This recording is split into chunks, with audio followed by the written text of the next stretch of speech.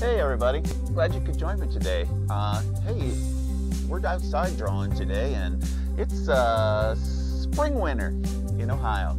So nothing like it. It's springtime, but all of a sudden we got snow and it just keeps on snowing. So I thought, what the heck, let's go ahead and do an outside snow drawing. That'd be kind of fun. So today we're going to use a couple shapes. We're going to use our circular shape as usual. That's a good one. And we're going to introduce a rectangular shape with kind of a triangle on top. So obviously we're going to make a kind of a fun building. So what we're going to use again as usual is we're going to start off with our regular pencil drawing. Nice light drawing as usual. Come back in and darken that drawing in with a little bit of a darker pencil. And then last but not least, we're going to use our color pencils. We're going to have a lot of blue in this one because of the snow. We're going to use our color pencils and add some color to them. So it's just about that time to get started, I think. It's snowing like crazy, but I think we can do it. Let's all draw together and enjoy a great snow drawing. So let's get started.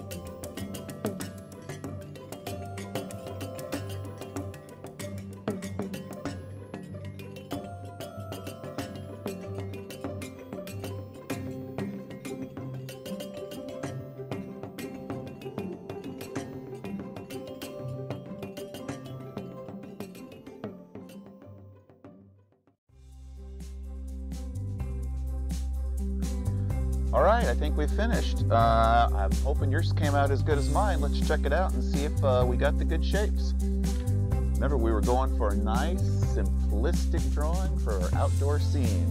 What do you think? Did yours come out like mine? Hope so. So you should have used the circular shapes for your snowman. And you should have used the rectangular and the triangular shapes for your building. All right, I hope it came out something like this. Gotta enjoy the snow. So, snow in Ohio, what are you gonna do?